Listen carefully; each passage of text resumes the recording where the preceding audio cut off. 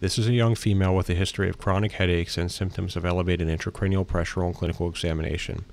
Imaging findings demonstrate symmetric parenchymal thickening, symmetric pachymeningeal thickening over the right and left cerebral hemispheres with corresponding T1 signal, which is isointense to gray matter, T2 FLAIR hyperintense, and restricts diffusion on the diffusion-weighted images. Postcontrast images demonstrate diffuse leptomeningeal enhancement and marked thickening and enhancement of the pachymeningeal surfaces in a linear manner.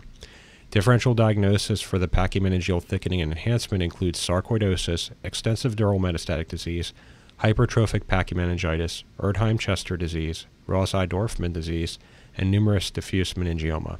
This case was taken to open biopsy, at which time a diagnosis of Rosai Dorfman disease was made. Rosai Dorfman disease is also known as sinus histiocytosis with massive lymphadenopathy. It is a rare, benign, idiopathic proliferative disease involving phagocytic histiocytes. Presentation is usually in young adulthood with a slight male predominance.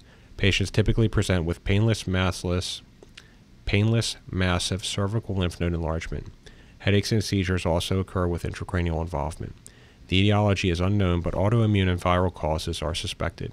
Treatment is aimed towards alleviating clinical symptoms and secondary complications.